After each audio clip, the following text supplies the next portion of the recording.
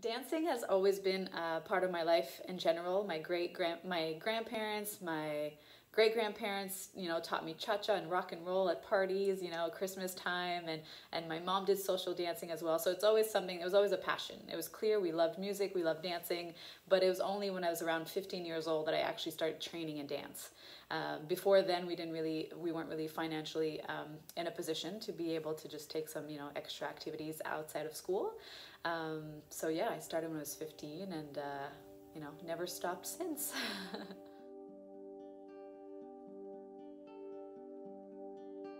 Dance for me, it was an outlet. It was a fun hobby that I wanted to keep pushing and pushing without really knowing what I was getting into, to be honest.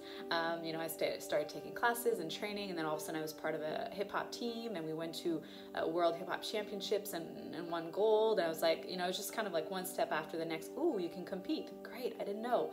And then all of a sudden, I started going to dance conventions, which are like weekend long, ways to train. And I started connecting the dots as to like, okay, you can actually make a career out of it. I could get paid for doing what I love. And so that kind of came in slowly but surely into my mind. And so this whole time I was really in school. I went to university for physical therapy, but I quit halfway through when really my heart was like divided. I was missing out on auditions, and I knew I wanted to do that more than what I was doing at the moment. So I decided to stop school and just jump, 100% into dance. And I'm happy I did that. I made that decision.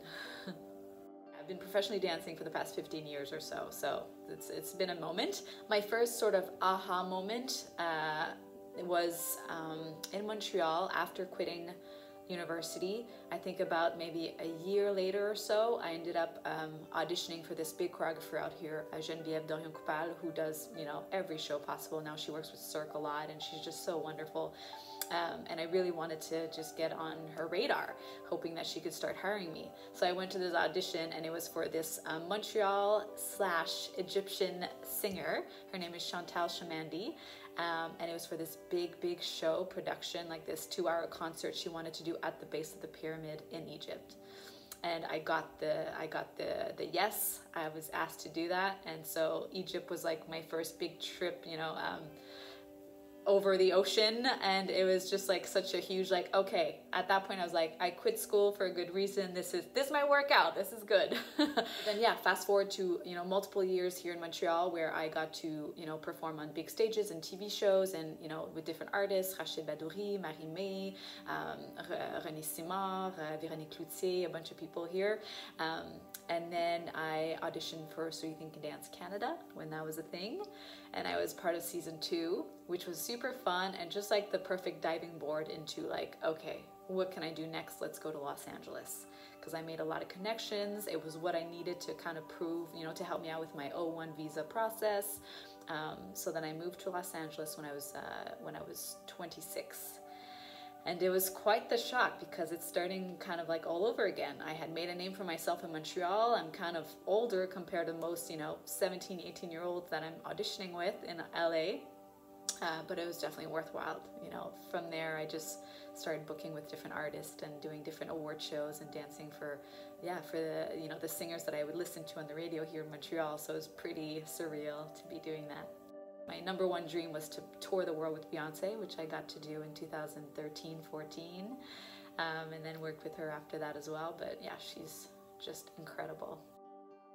So to me, family is super important. It's like number one. And it was very important for me to, even if I was to move to Los Angeles, I was going to come back, multiple times a year to come and spend some time with my family. It was always really short trips at first, to be honest. There's this sort of pressure that you put on yourself as a dancer, especially when you move to a new city or a new country, where you don't want to miss out. You're scared of missing out. If I leave for a week or two, or if I accept a job back in Montreal, then what audition or what call did I miss in Los Angeles?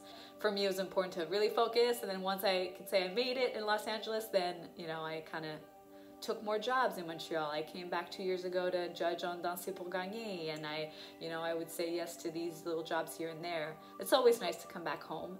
The way that I connect the most with Montreal is I come back and teach workshops for dancers here. I want to be, you know, I want it to be a full circle where I had my mentors here in Canada that really helped me with my career. So now me being able to give back and come back and say, you know, here are the things that I did, and here's what's going to help you physically, mentally, as a dancer, as a person. So I try to, so I come back every year and teach a bunch of master classes and try to connect with mentees. This self-serving industry can be really harsh when, you know, when you start affiliating who am I with the jobs that I book, you know. So often dancers will see each other in LA or even here in Montreal, and instead of like, hey, how are you doing? How's your heart? How's life? It's, so what have you worked on lately? You know, that's a question that comes back a lot. So all of a sudden you start, you know, putting your worth with, am I booking a job? And that could be really hard mentally if there was nothing coming up. So I think it's super important to, I mean, there's so many things. One, I think putting your energy in other things than just dance. As a dancer, even though your main focus is that, like, what are your other hobbies or friendships or, you know, things that you want to do for yourself? I love nature so much. I love camping. I'm a big fan of road trips. So if you were to see my Instagram feed, that's all it is. It's like road trip, van life, tiny houses. If you have some other sort of, you know, resources that you can go to that make you happy, I think that's super important to just what I call your self-love bucket. You want to fill that up to feel good. The quicker you can understand that it's not personal, the better you'll do. And I know that's hard to say, especially in the moment, but as a dancer, you're auditioning, you know, sometimes you're auditioning every day, every second day, every week, and you give it your all, you've spent hours getting ready, you show up over there, and then they're like, nope, you're not it. So that rejection after, you know, one after the next can be really hard. You know, you start questioning yourself, you're wondering if you're enough, if you could have done differently. And as long as you remember, this is not personal. You could have been amazing, but your hair is red and the artist has red hair. There's so many factors that come in that, you know, as soon as you feel yourself sort of like tripping and wondering and questioning yourself, just remember, it's not personal. If that door closes, another one will open for you. Women were often half naked on stage. We have these tiny little costumes and, you know, your cheeks are out or your stomach is out. So I've definitely felt that pressure, you know, over and over again to, you know, is my weight okay? Am I toned enough? Am I, you know, personally, I felt very white for so many years. I just wanted to look tanned. I wanted to be a little darker. I would go in tanning beds, which didn't work. Clearly, I'm so white I'd burn. But yeah, I had to get over that and start just loving who I am as I am, because everyone is unique and we all have something very special to offer. And once you focus on that, like, okay, well, there is no two of me. And that means super pale and all, I'm coming in and I've got something to offer.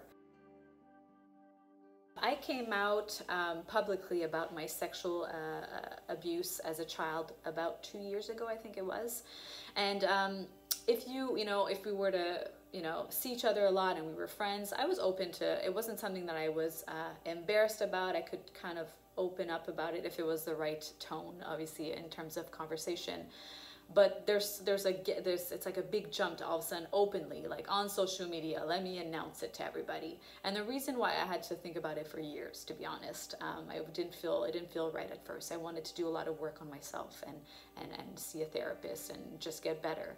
I went through, you know, times of depression and yeah, dark times as well. And so I had a lot of work to do, which, you know, that is forever ongoing. We always have some work to do.